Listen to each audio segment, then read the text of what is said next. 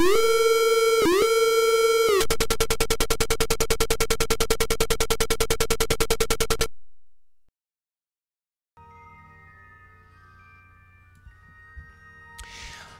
everybody and welcome to Bad Enough Dudes. I got a little bonus episode for you today. I'm kind of excited. I'm kind of pumped. Alright, I've been playing a lot of this game. Probably more than I should. But let me tell you guys, I've been enjoying it so much, and I wasn't going to record it, but I've kind of had an exciting turn of events. But before I explain that to you and what we're looking at here, let's talk about the game in general. It is called Kerbal Space Program, and what it is, I honestly, I couldn't really tell from the trailers. I saw these cute Muppet dudes and there was space, and it went on sale for 10 bucks, so I was like, hey, I'll try it out. It is basically a straight up like space program simulator. If we jump back real quick to our space center on the planet Kerbal, which is where the little green Kerbal guys live. Give it just a second. My computer's sadly not the fastest, and this game is pretty taxing. The thing about the game is it's an early access game. It's still in development, and it definitely shows. There's some glitches. There's some features that are missing. Like, there isn't really a game yet. It's basically just a giant sandbox right now, which is fine. Let me tell you, I've had a ton of fun with that sandbox. I don't know if I can recommend it at $20. I paid $10 for it, and that was definitely worth it. I don't know. It's going to be up to you. The game's pretty awesome, though. There's lots of videos you can see of people launching crafts and stuff. So as you can see, the layout of the planets are fairly simple. You know, this space center is the most complicated thing here. That's where we launch our rockets. That's where we build planes. That's where we build spaceships. That doesn't do anything. This is where we track things. That's where you recruit Kerbans to be like Kerbonauts, or whatever they're called. That doesn't actually really do anything yet, but hey, it's there. Eventually, there is going to be more of a career mode, and I'm not sure exactly what that'll look like. So you build spaceships in here. I'll show you actually what the ship I'm flying started out as. It is my deep space probe. I've been experimenting with a lot of stuff, and it's really, this game is, it's not 100% totally true to life, but it's pretty close. And this is loading, right? Load. Okay, it wasn't loading. So it's not very forgiving, but that makes it so much more compelling. You know, I blew up on the launch pad a number of times, failed to get into orbit. Gang, the orbit's really hard. Then I got into orbit, and I was like, that's pretty awesome. I wonder if I can get to the moon. Then I crashed into the moon because I misread my altitude. Totally could have gone into a nice tight orbit around the moon. But, you know, now I'm experimenting with different payloads and how far I can go, and I thought, hey, you know, low mass is a lot easier to get up there. Let's build a little deep space probe and see what I can do with it. So there's a number of stages here. It starts out very big. This big orange thing is about enough to get into orbit, and then it's down to this last narrow thing, which gets it where it needs to go. I'm sure it's a terrible design. People in the comments who play this game, feel free to correct me and improve my spaceship design. But it has powered 2 now successful deep space probes. Gotten them out there.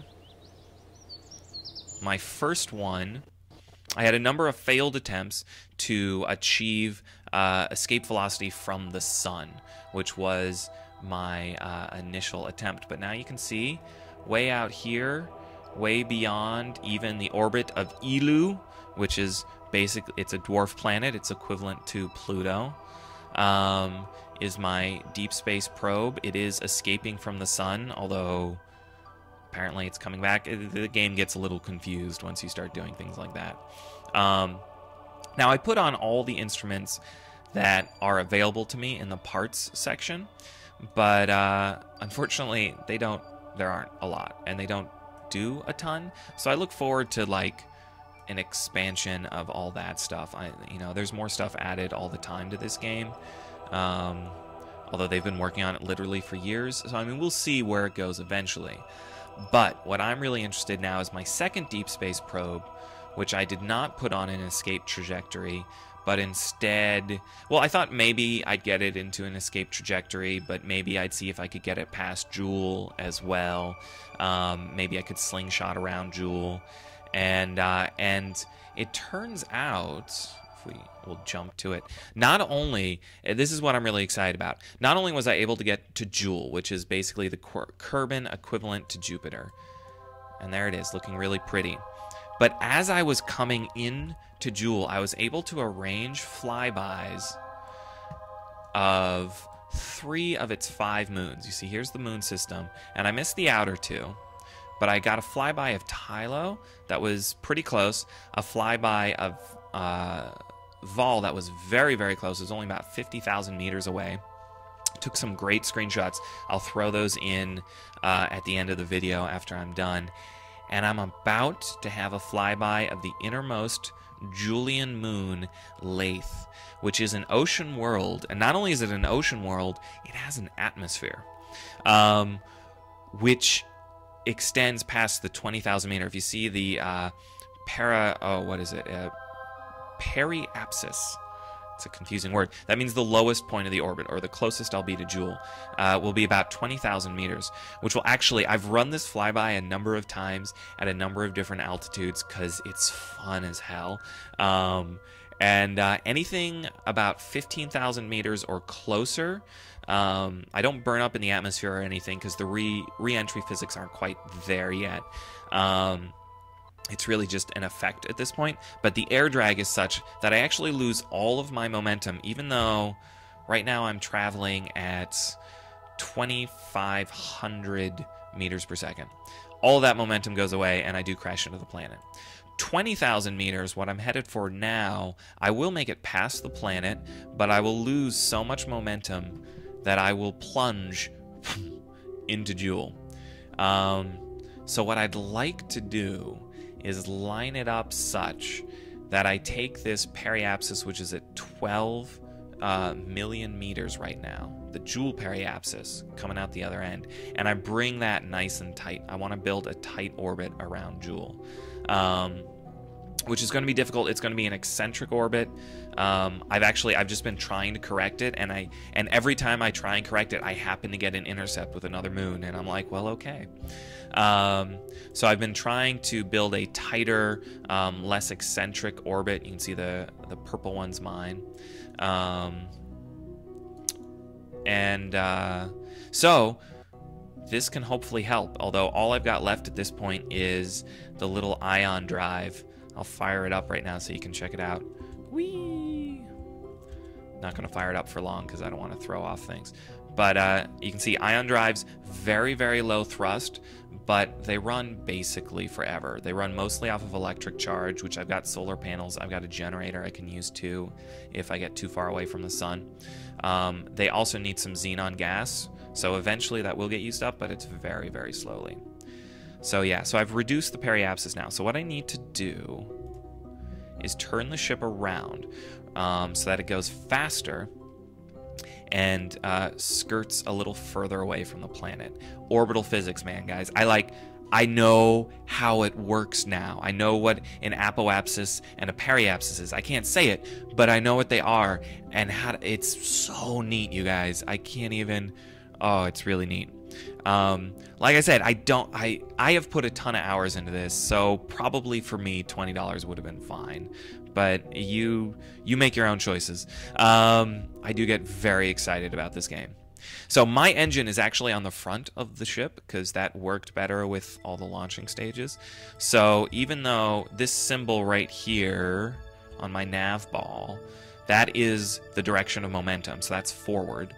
So I'm facing forward, but I need my engine to be facing forward, which means I need to actually be facing backward.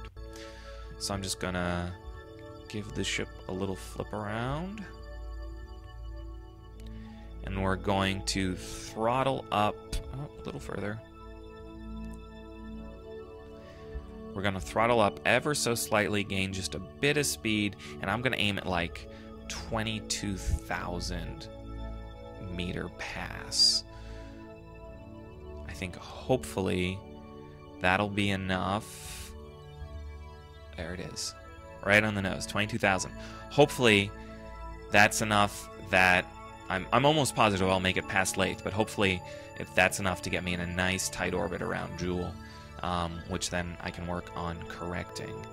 So let's see what happens. First thing I'm going to do is retract my solar panels, because the only reason I even need them beyond the generator's enough to run everything, but if I want to throttle up the ion drive, the extra power from the solar panels is nice, although they don't provide that much extra power anymore now that I've gone so far away from the sun. There's the sun way over there. Oh, and speaking of moons, there is, I think that's Tylo, isn't it?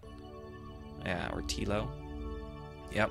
I'll have some nice shots of a flyby there, but there you can see it against the sun. God, this game's neat. All right, so we're going to speed up time, because if we were to wait it out, it would be 4 hours before we got there. But it's really easy to speed up time here. And I'm going to actually go up to 1,000 times speed, so hopefully I don't overshoot. We're at 100 and 1,000. And you'll see Laythe coming around. There it is, coming around, and we're going to be heading towards it really fast. We're up to 3,000 meters per second now. Let's cut the speed down to 100 times. You can see passing Jool. So once we get closer, it's going to start giving me measurements based on Laythe instead of, and there it is, that bit of lag. Oh, let's slow this down again. Let's slow it down to 1 time speed for now, just so I can talk about it. So there's Jool, the gas giant over there. Here is Laythe, one of the moons. There's another one of the moons. That one, I believe, is, yeah, that should be Val, which I passed. Yeah, we're going to go through this atmosphere and experience some re-entry particle effects, but nothing really simulated other than drag from the air, which will cut our speed down quite a bit. And you see relative, oh yeah, so this guy is moving in an orbit directly to us, Laythe is. So our speed now is not relative to Jool, it's relative to Laythe, and we're all the way up to 6,500 meters per second. All right, anyways, let's bump up the speed just a bit, 5 times. I think 10 times will be fine. And we can watch as Jool sets behind Laythe.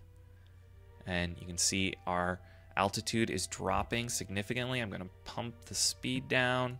The camera changed on us. Let's bring it down to 1 time speed. So this is our atmosphere measurement. You can see we're still in the vacuum of space. We're still a good ways up, but our altitude is dropping. And I'm finally going to get a chance as our altitude drops.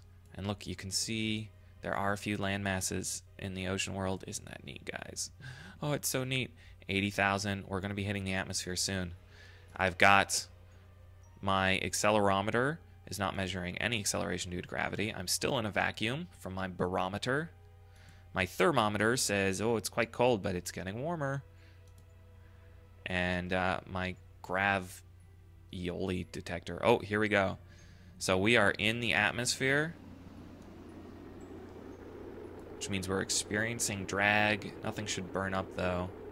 So you can see speed is dropping. Temperature is still pretty cold, actually. So I guess it's not measuring any heat from re-entry. We've got some barometric pressure. We're not in the vacuum. I really just wanted an excuse to use that. And unfortunately, I was really looking forward to watching the sunset on Laythe. It's never going to set. Never going to set. We're just not in the right trajectory. So here we go. Oh, we've already passed our periapsis. We see we're gaining altitude again. And we'll be out of the atmosphere shortly. So just skipped across the atmosphere. Cut a bit of speed. Wasn't that exciting? It was super exciting for me. I don't know about you guys. There's my little craft. Safe to pop out the panels again. Although I'm on the dark side, so I don't think they'll be getting much sun at the moment. It does check all that stuff. And the panels automatically rotate into the sun. See. Oh yeah, so they'll still be getting sun for a little while. Right, because I'm never going to get a sunset, so. So, if we go back to our map, we'll see... Oh no. I went too close. So Laythe escape is in... So the way it draws things is a little bit confusing because this line is like relative to Laythe, but then I'll be set up, once I'm outside of Laythe's quote-unquote sphere of influence, I'll be in an orbit around Jool. So I'll go ahead and speed up until we're out. But I think I passed a little too closely. I think I'll have to load my save again.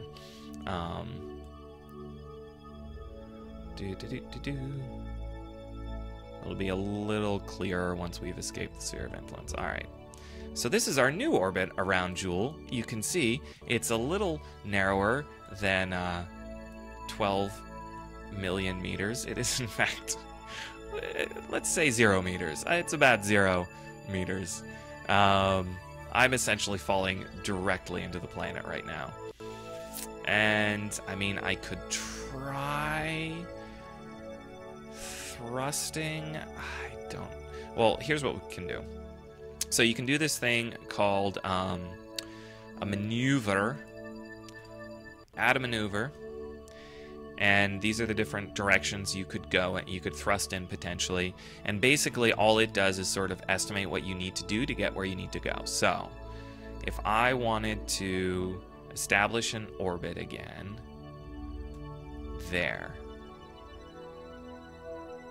So that requires 2,000 meters per second change in velocity. You can see we were at 3,000, so we've only lost about a third of our momentum from when we started this, but we're going to need to double what we've got now to escape and create an orbit around Jool. And I could be wrong. I just don't think the ion drive is up to it. It says a 48-minute burn. It's totally wrong when it estimates the burns for an ion drive. That would actually be more like probably a 4-hour burn, which I don't know if I even have enough xenon gas for, and I'm certainly not going to leave it running for 4 hours to get a 4-hour burn, because you can't warp up time when you're in a burn, unfortunately. So next best thing, always the next best thing, and we'll just delete this maneuver. Delete. Want to delete. There it is.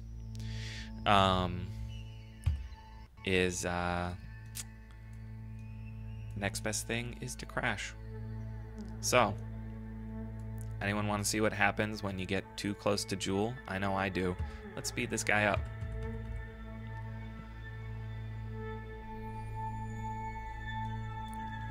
Whoa, slow down. We are very close now. You can see it is a big planet. There's an atmosphere, although we're not in it yet. Speed up again.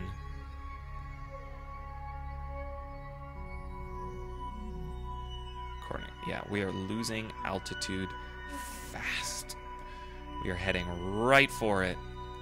Maybe we'll get to see a sunset on Jool. I assume we will, since we're going into it. Although maybe we'll hit on the day side. Then we wouldn't. And there's Laythe. Laythe, which totally killed our speed and made us die. Here comes the sunset. Aww. The sunsets generally look pretty good in this game.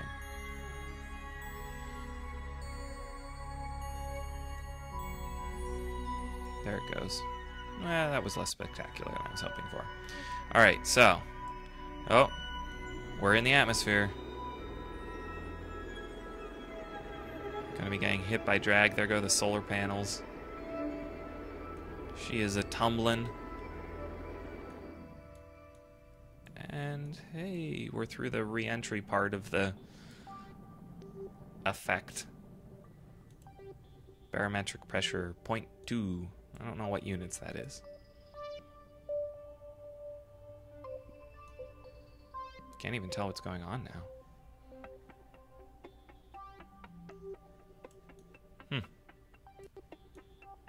Surface speed is dropping just about to 0. But as you can see, we still got a good ways to go before we hit the ground. Alright, let's speed up. As much as it'll let us. It doesn't let you speed up as much when you're close to the ground. 4 times is the most we can do. I can always speed up the video later. Oh, look at that. That's pretty. There's a sort of sunset-y thing going on over there. We're still falling. Falling at 4 times speed. Very slowly.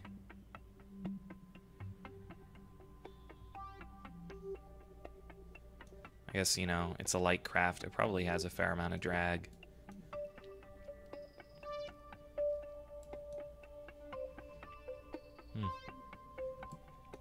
The game's not super pretty. I mean, it uses a lot of low-res textures and cuts corners wherever it can because it's very taxing to do what it does.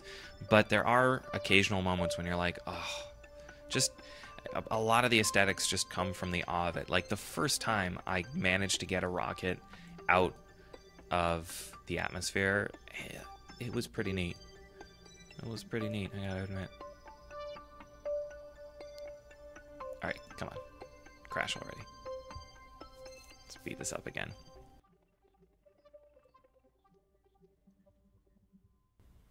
Barometric pressure is rising steadily as we get close.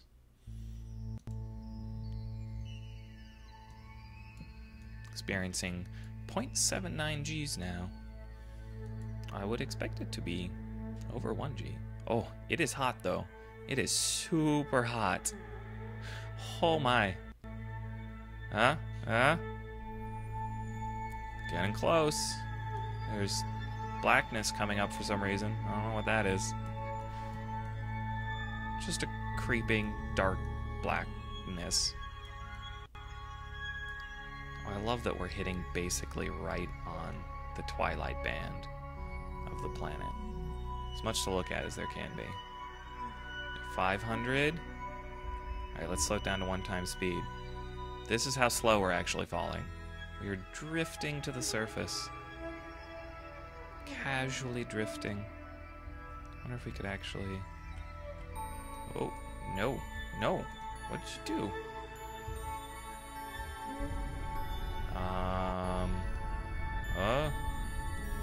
Something weird is going on. Oh! And we're dead. And I can't move the camera. Okay. So I'm going to load my quick save.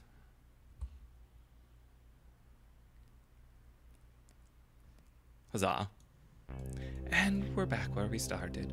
Alright, so I'll keep working on this, try and get the orbit I'm looking for, but I just wanted to take you guys through that experience. I've had a lot of fun with this game. It's Kerbal Space Program. I'll put a link to it in the description. It is available on Steam, early access for like $22, $23, something like that.